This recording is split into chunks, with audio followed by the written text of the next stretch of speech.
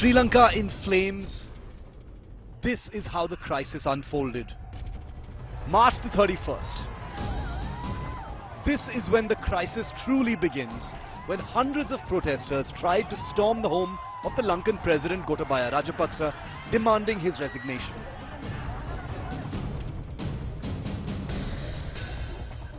April the 1st, as the protests spread over the crippling economic crisis, Gotabaya declares a state of emergency, giving security forces sweeping powers to arrest and detain miscreants.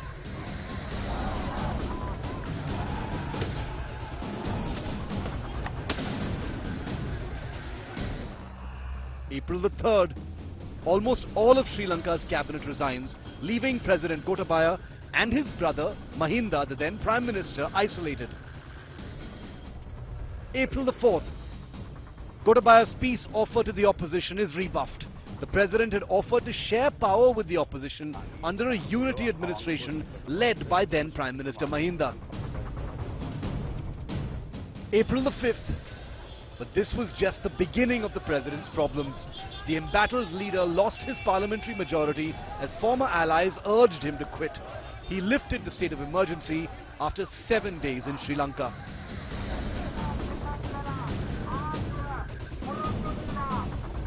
April the 9th, tens of thousands of protesters marched against the beleaguered president, reiterating their demand for his resignation, the biggest protest to date.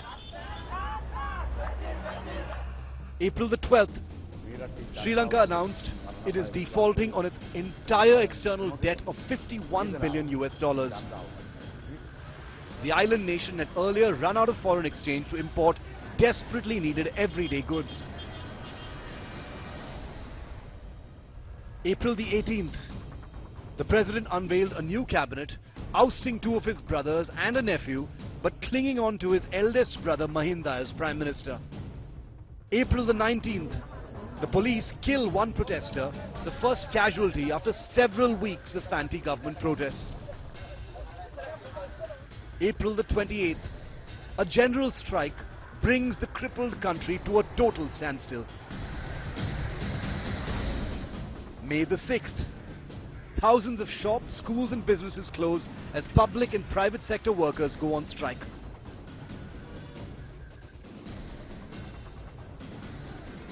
Gotabaya declares emergency for the second time in over a month.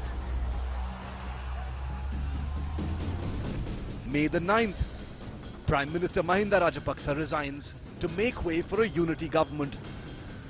But things spiral out of control. At least 5 people are killed in clashes in Colombo, including a ruling party member of parliament. Authorities announce a nationwide curfew once again.